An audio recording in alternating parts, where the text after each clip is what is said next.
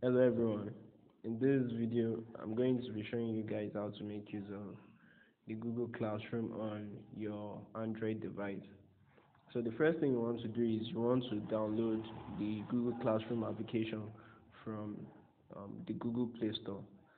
So you have the Play Store on your phone already. So we are going to search Google Classroom.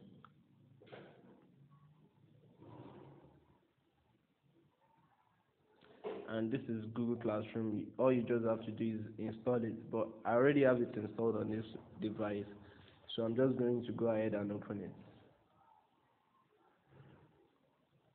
So once you open it, it's going to ask you to get started. You are going to click get started,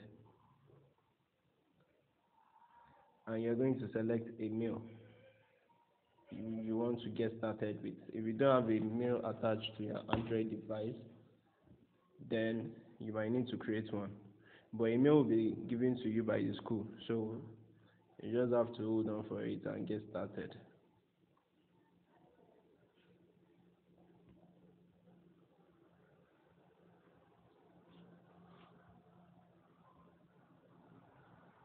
So now that you are logged in, this particular student, this particular account, we've already joined some courses on it. So what I'm going to do right now is I want to join a class which is for mechanical engineering. I'm going to click on this plus icon at the top right hand corner, and I'm going to say join class.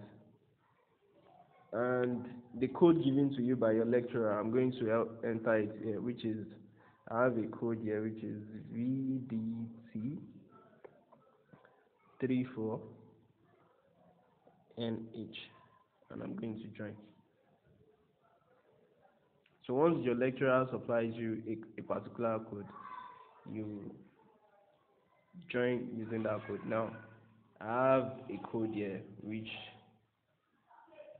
has already joined me to the mechanical science Mech 201 course.